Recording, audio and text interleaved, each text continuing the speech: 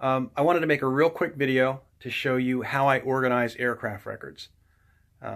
Seeing is believing, so I thought I'd show it to you. This is our rack of logbooks for the 7 airplanes that I manage here at Trident. And I wanted to show you my logbook records and how I do the 8130s for the airplanes, because I think it's pretty impressive. I like all the records in a binder, and my entries are printed off of a template that I have in Word, which also has an embedded Excel worksheet, so that I can drop in current total times, total landings when I'm starting a new entry, and the Excel has a formulas in each of the little boxes that that accurately, perfectly calculates the current engine and times and cycles off the airframe time and cycles. And I've got very neat, orderly entries with the aircraft tail numbers and serial numbers for the different engines, APU.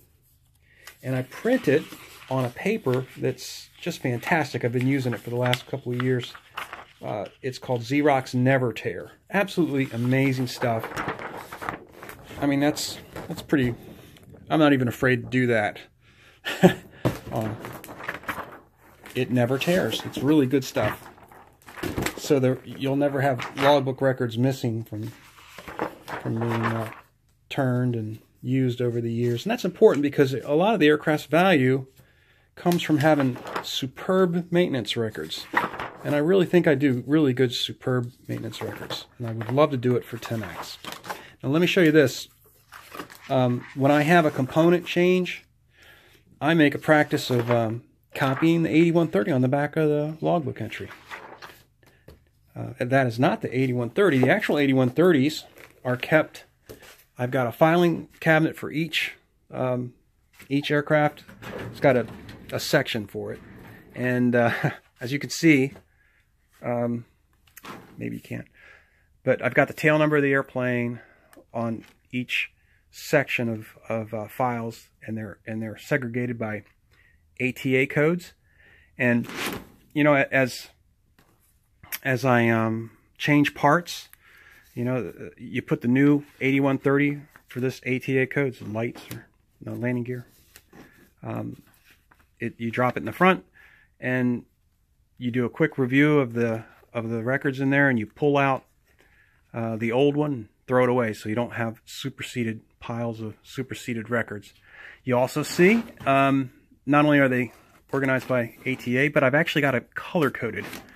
When I have with 7 airplanes, I caught myself too many times dropping in 8130s in the filing system for an airplane that it didn't belong. So I helped myself out, and it looks really neat too to color code it, so it helps you to not make that mistake. You know which airplane you're dealing with, and that's what they look like. Try to keep them very neat, organized. This is our Challenger 300. This is our Lear 60. And our Pilatus PC-12 and our Beach Jet.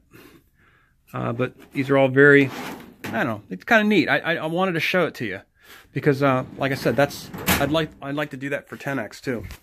So thank you for your time. Look forward to speaking to you tomorrow. Good night.